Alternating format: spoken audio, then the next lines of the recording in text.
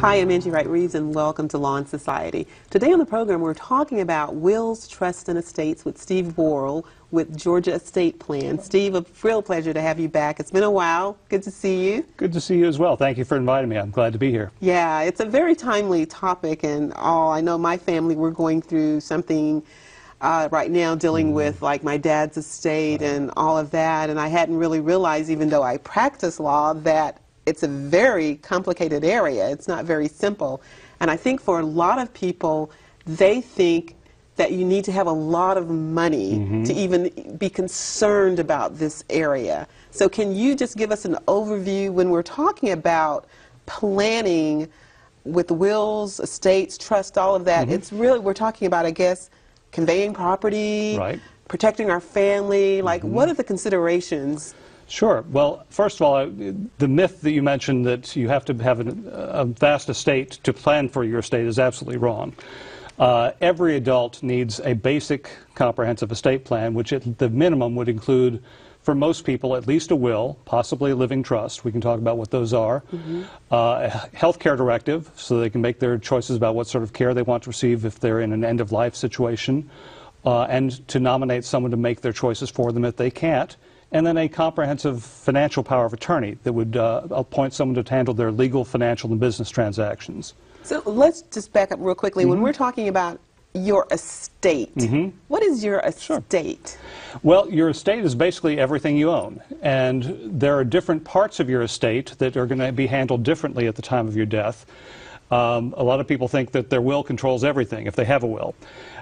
It doesn't. It does not control jointly owned property like a joint bank account. It doesn't control life insurance or retirement accounts that have beneficiaries designated. Those are contracts that you have with those companies to provide those funds at the time of your death. So that's not part of your probate estate, but it's part of your overall estate. So basically anything you own, whether it's money, whether it's real estate, whether it's these days cryptocurrency or other digital assets, your pets, your personal property, the things in your house that you can walk around and touch, all of that is part of your estate. Right. And we don't have to talk about having like a lot of money. It's like, you know, something that means something to you. Absolutely. So when we're talking about estates, there's also that emotional element as well. Right. I mean, for you to be able to designate things that mean something to you to specific people. I mean, to make sure that your wishes are carried out. Absolutely, because if you don't do that, the state is going to come in with its plan.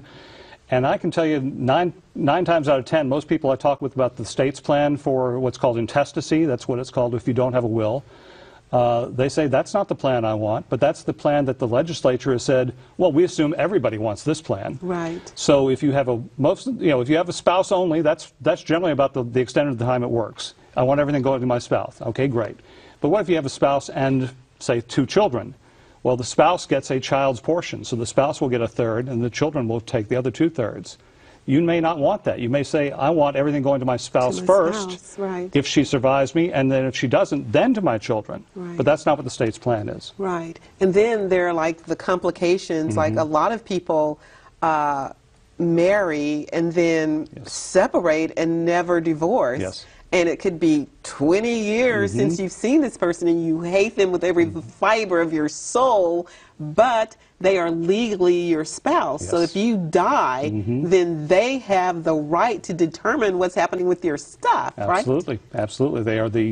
They're the chosen person. If you don't have a will to be your administrator, they're generally the first in the list. You can name someone else in a will to handle your estate, but that's where you're planning the things instead of letting the state control things. Okay, so let's get into like the particulars of the different instruments that you were talking about. Now you mentioned will, a trust. Right. You mentioned healthcare directive, and a power of attorney. Okay, so let's talk about the different Sure. ones. Okay. Well, a will is a document where you are naming who is to be in charge of your estate when you die, who gets your things when you die, and if you have a minor child, then who is going to be the guardian. You have the opportunity to nominate people to be your guardian for your child's guardian. So that's what a will does. A living trust can do something better than a will in a couple of ways. A will not avoid probate. A lot of my clients say, well, we want to avoid probate. Well, and you ask them why do they want to avoid probate, they'll say, well, I just heard that's what you're supposed to do. And I'll say a lot of people in Georgia do not realize that probate system is friendlier, easier, simpler than a lot of other states, but it's still something that a lot of people want to avoid. Yeah, it seems complicated. It's public. It is complicated, especially, you know, I've seen plenty of people try to do it themselves without the assistance of a lawyer, and they usually end up getting a lot of problems when that happens. But it's a public process. It takes an artificially long time. The law is set up to protect creditors, and so we have this time frame that the creditors get to submit their claims and get paid before anybody else does of your loved ones. So we can avoid that with a living trust. It avoids the death side of probate by having a separate legal entity called your trust own your assets. You transfer your house to it, your personal property, your bank accounts, your financial accounts. You can even designate it as the beneficiary of your retirement and your life insurance policies. And then at your death, you don't own anything in your name. And that's what probate is. What is the process that your stuff in your own name, individual name, has to go through when you die? So a living trust can avoid that because this other entity that you've created, that you have set up the rules for, that you have named the backup people to be in charge of these assets after you die, or if you become incapacitated. We can avoid a second time probate that way, called guardianship or conservatorship. If you have a disability panel in your trust and you have disability provisions as to how your money is to be used while you're disabled, we can avoid that type of probate as well. And then a third type that we can avoid with a living trust is something called ancillary probate, where if you own real estate in another state, when you die, there's potentially multiple probates that are going to happen, one here where you live and one in the state where the property is. If you have a living trust that owns that property in the other state, then your trustee is in charge of that and can do all of that without probate.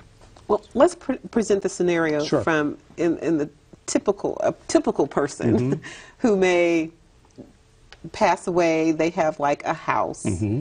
They have, you know, maybe a little bit of money in the bank and all, and you know, maybe a vacation home or something, but not a whole lot of stuff. I mean, this seems like a lot of work, setting up a trust for just those things and all. Does that make any sense to do when you're talking about, you know, just your average, typical person, you know?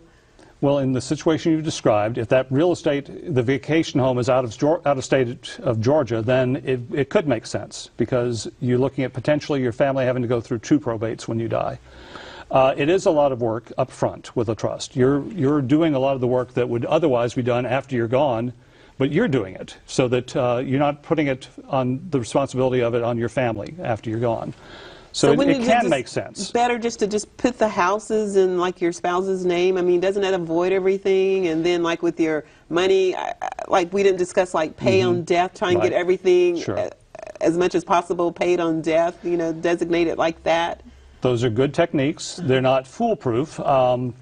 Payable on death is a better way than putting someone on a bank account, in my opinion, because a lot of times I deal with a lot of elderly clients they come to me and say, well, I put my daughter on the account, on my checking account for convenience, so that she can write my bills, she can, and when I go, she'll have the money to pay my funeral and those sorts of things. Well, let's imagine that the daughter is going through a divorce. All of a sudden, that account has her name on it, and her husband in discovery and divorce is going to say, tell me every account that has your name on it. And that is a potential asset that could be divided by the court in a divorce case, or at least some other asset of equal value could be taken from her to equitably divide that property. So there's one potential problem with that. Payable on death is a beneficiary designation. That a lot of banks have added those. It's very similar to what happens with your life insurance or your retirement. Those are all beneficiary assets. And even brokers now are offering what are called TOD, transfer on death options, where you can name a beneficiary of your investment accounts. And those are good ways to avoid probate. So those are some alternatives that people can look at. But with the trust, you are in control of how that money is going to be used. When your joint owner of that account receives it, there's no strings, no controls. And that's perfectly fine for a lot of my clients. They say, I don't want to control things from the grave. But there are times where, okay, my client, or my daughter is going through a divorce. My client is my daughter is a frivolous spender. My daughter has a lot of credit card bills. My daughter has a big judgment against her. all of those things, when that money goes to her, is going to go right out the door to all those different creditors and predators. Yeah, okay. When you set up the trust, though, does the trust last forever, or, you know, that money, the property, all of that just sits in the trust forever, or what? I mean, like, it seems like with the will, there's finality. You know, it's like, I give you this, I give this person that, I give this person that, done. I mean, a trust, like, is it the same sort of finality or not with it? I mean, it depends on the rules of the trust, but generally, yes. I mean, there's going to be some time frame where the last dollar is going to be spent and given out to a beneficiary. I can give you an example of an estate that was based on a will that's still going on today, Elvis Presley. His estate is still open, and the money that's coming into the estate every year is managed by that estate. So it doesn't necessarily end. There are some rules on how long a trust can last. Those rules were recently extended in Georgia from 21 years to 360 years in certain cases, but typically you're not dealing with dynasty trusts. That's what those are called when they go on forever and ever like that. Where you, yeah, I just had this pop into my head from law school, the rule against perpetuity. And all, and that was like in my wills class. Don't ask me what it means or anything. It's just a really nice term, the rule against perpetuity. It basically means what you were just suggesting. That things need to have an ending time. They need to have an ending, and that's what that rule does. But generally speaking, most of my clients don't have what are called dynasty trusts. They provide for their children, potentially for their grandchildren, and there's a definite ending date in the documents. I call estate planning, you know, what you do for the people you love and the things you care about. And so that's exactly true. If you want to, you know, if you want to benefit the people you love in the ways that you want to benefit them, and take care of the property, the things that you care about, the way that you want to, then you need an estate plan. Now, is there like an ideal time that you should start thinking about this? You know, I know a lot of people who are maybe in their 20s or 30s, they think, you know, I've got a long time to even think about dying and all. Of course. And then maybe like when you're like in your 70s or 80s, you're thinking, I don't have any young kids to even worry about or whatever and all. So what's the ideal time to start? Honestly, the ideal time, at least for certain things, is at 18. When you become 18, you go off to college, your parents no longer have any control over you or your money or your property, and you may not be developed to the point where you have good control over those things or know even what to do with those things. So we have an annual campaign right before school starts every fall to make sure parents have their kids name them as their healthcare agents under a healthcare directive and an agent under a power of attorney, so they can help them with those legal, financial, and business things. They may not need a will just yet. That may come later, but if they have online gaming that's important to them, or Facebook accounts and all those pictures they keep on there, those may be things that you want to designate someone to be able to take care of. If you have, once you have children, once you have a baby, you need to name guardians for that child. So that, okay, so let's say 18, we're talking about taking care of your health kind of thing, having somebody do that. Yes. So now we're moving to your 20s and you have a career. So what do you need then? Well, you have a career. Not married yet. Not married no yet. Children. Really the same things then. You are more responsible for your own things, and you can change those initial determinations of who's going to be in charge of those things if you have a life partner or a spouse at that point. But you still need someone to be in charge of your health care decisions if you can't. So that's the medical directive? That'd be the what medical directive, the health care directive. Okay. And the financial power of attorney, so that if you needed someone to help you with financial, legal, or business transactions, at this point maybe you're more sophisticated, you can handle them yourself, but what if you became incapacitated? That's the thing about, most people don't think about estate planning as dealing with what happens while you're alive. They do. So the medical directive will do the health, take care of like decisions regarding your health. Right. Now, if you're in the hospital and you're incapacitated, so you can't take care of your financial stuff, then that's a different instrument that you have? That's called a financial power of attorney, and you are naming an agent to help you with those things and to handle those things for you if you can't, or if you just need some help in handling them. You're not giving up those rights. You're delegating them to someone else to exercise for you. Yeah, and people need to recognize, you know, because I think a lot of people hesitant because they think that they're giving control over, Right. and so it can be abused, but it's not triggered until you're actually incapacitated. It just doesn't, they just don't have it, period. You have to, it's triggered by something, right? It can be. It can be made effective immediately. And for my kids that are going off, for my clients that have kids going off for college, I generally recommend that we make it effective immediately. They can make it effective in the event of incapacity, and we have to define how that incapacity is to be determined, whether one doctor signs a certificate or two doctors or whatever. But yes, you control that in terms of what the triggering event is, what the contingency is. Okay. All right. So that's our 20s. So those two Right. things are most important. Now we're moving into having a family. Right. We've got like a couple of kids, and we're married. Right. We have our first home that we bought and all of that. Right. In our 30s and 40s. What instruments do you need? Is that when you need to start thinking about having a will or Yes. a trust or something like that? A or will what? definitely at the very least, because that is the instrument in Georgia where we designate guardians. And so you want to say, who is going to take care of my children if neither of the parents are alive? I mean, if one parent is alive, they're going to have the children. So that needs to be in the will. And that's as true well. even in the event of a divorce. You know, Okay. but yes, the guardianship nomination is typically done in a will, and you name ideally a set of backups. You know, who's going to be your first choice for guardian, who's going to be your second choice, possibly even a third choice.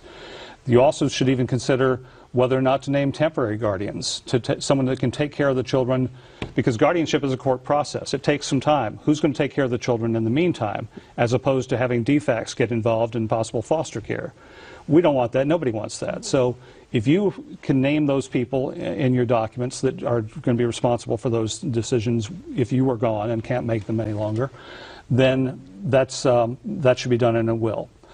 A trust at that point, once you start getting, there's really no magic number as far as I'm concerned, as far as when a trust is a good idea, but typically my clients that have net worths, including retirement and life insurance, of over $2 million, that's where we start talking. Those are the clients that most often look at having a trust. Okay, so if you're under, if all of your assets are worth, say, under $2 million, then a will is the best way to devise A will is fine, as long or as convey yes, your property. A will is perfectly fine. Again, keep in mind, probate is a process that some people want to avoid because it takes a long time. They may have to do an extra process to get money to their children or to their minor children or to their spouse outside of the will. Otherwise, that's an extra step that has to be involved, an extra procedure that's involved, extra cost, extra delay. But we have to pay those creditors first, and so for 4 to 7 months after you open an estate, you can't distribute money to your spouse or to your children. That has to be held out for the creditors first. Now, what about you're in a special circumstance where you have maybe a child with special needs or something, and you're wondering, like, how do I ensure that they will be taken care of once my husband and I, are no longer here? And so what's the best way to do that? Great question. If you typically, I deal with a lot of clients that have children with special needs, and a lot of them are on some sort of government needs-based program, such as Medicaid or SSI. An inheritance to that child is going to kick them right off of those government benefits because they're going to have more resources than the law allows them to have. So the best way to deal with those is to create a trust, either separately or in a will, that would pay money to them through a trust. Basically, it names someone as a trustee to manage that money for them and spend it on their needs. So it never comes into the control of the child with special needs. If it's not in the child's control, then it's not an asset that they are going to get disqualified for. Now, I keep hearing people talk about, and we talked a little bit about this, about like trying to get rid of as much property as you can before you die, so you don't really have anything. Right. Why are people saying that? What is the benefit of not having anything? Well, or trying to get rid of it before usually you die? people that are in that situation, trying to get rid of things, are often dealing with long-term care issues and often have no source to pay for those long-term care expenses except for their assets. And they don't really have any choice but to spend every dollar down to get down to the Medicaid requirements, which is for a single person, $2,000 of assets. If you're married, you can protect up to $132,000 or so. And so that's the goal, that there are countable assets, there are non-countable assets, and so you have to get your countable assets down to these levels. But the trick is the rules of Medicaid allow you to convert what is countable to non-countable, and so you can protect some assets that way, and be able to have some money to supplement your needs in a nursing home, to have someone be able to pay for things that you need outside of of your own assets. Now, with actually writing these instruments, do you need an attorney? Do you need an attorney to make a will? Because I've heard, you can write it on a piece of paper, and just sign it and have somebody witness it. I want Jimmy Green to have my, 1959 Cadillac or something, and then sign it and have it witnessed, and that's good. You can do that. I can tell you, as an experienced estate planning and probate attorney, that I've seen more often than not, usually, and let's just say 98% of the do-it-yourself wills that I've seen, whether they've written them themselves or go to an online company, they have something wrong with them. And so it again slows the process down, costs more money to their family that they could have otherwise have been receiving right from the estate if the things had been done correctly. Yes, you can do it correctly. Yes, you can write your own will, as long as it complies with the legal requirements in Georgia. Now, can you do the other would a trust, does that involve an attorney always? The healthcare directives, the financial directives, all of those, do they involve attorneys, or can you do it yourself? They don't have to have attorneys for all of those. I would say a trust is a very complicated or complex instrument, so I would not recommend that to be done on your own. The healthcare directive in Georgia is a statutory form. You can go online and download it from a variety of sources and fill it out yourself. You may not understand everything about it. It's good to have an attorney to kind of counsel you and advise you about your choices. Same thing with the financial power of attorney. It's a statutory form.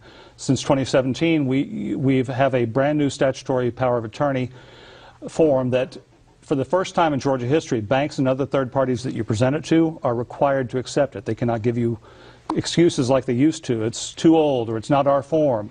But so now you have to follow that form. So those are things that people can do themselves. So are these the same things, the healthcare directives, that they give you like in the hospital? Most of the time they do. And all? Because my mother was just so freaked out, and maybe other people as well, when they offer you these forms and say, do you want to be, because they have, very specific sorts of things. Do you want to be intubated or all of this other stuff, scary, scary words. Yes. And I know my mother was freaked out, and she just no, I'm not signing this or filling it out or anything like that. I don't think she thought they were going to harvest her, organs or anything, but it can be scary. Sure, absolutely. And it's a difficult conversation to have even in an attorney's office. But it's important that you understand what your choices are so you can make the informed decisions and make the choices by initialing the proper things. You can leave everything blank in a healthcare directive and just name the people and let them make those decisions for you. So nobody ever tells you that. No, but if you name your healthcare agents, typically 1, 2, 3, they are allowed to make those decisions if you don't take certain powers away from them, either by initialing or not initialing, depending on what the form provides. Now, the interesting thing is that you may think that you're giving control away when you're doing this, but actually you're taking control. You're taking control of your assets, you're taking control of taking care of your family, you're taking control of how you want your health care to be given, all of that. So it really is not losing control, you're actually taking control. Right. Keep in mind that you're not always going to be able to voice your choices and concerns. So the idea of putting them down on paper before the need is there is a good thing for you. It's a good thing for your family, so they don't have to wonder about what those choices should be. Okay, so last minute, just general advice to people. What do you need to do right now when you stop watching this program and you get off, and hopefully you've learned something? What do people need to do? Well, I would recommend that they consult with a competent and licensed estate planning attorney who has some experience in the field. A lot of people just do wills they type off of their word processor. We don't like to do that. We do a very customized plan for the client. We sit down and identify their goals and concerns. We draft a document that meets those goals and concerns and put those plans in place. And we make sure that they're kept up to date. That's an important thing, too. The document you made 20 years ago may not be effective it may still be legally enforceable, but it may not be what you want today. We recommend that you don't put them in a safe deposit box, because at the moment of someone's death, that box is supposed to get sealed, and you have to go to probate court to get an order to get things out of it. So we recommend that you keep it in a fireproof, waterproof safe at your home, and that you know that your people that you've chosen, your executors, your other family members, know where to find it, how to access it, and get that safe open, or what the combination is, and that sort of thing. All right. Well, we got to get out of here, Steve. Right. It's been a real pleasure. It's been great. Quickly, how do people get in contact with you? I am at Georgia Estate Plan in Marietta. Our website is georgiaestateplan.com. Our phone number is 770-425-6060. All right. Pleasure. Thank you. I'm Angie Wright.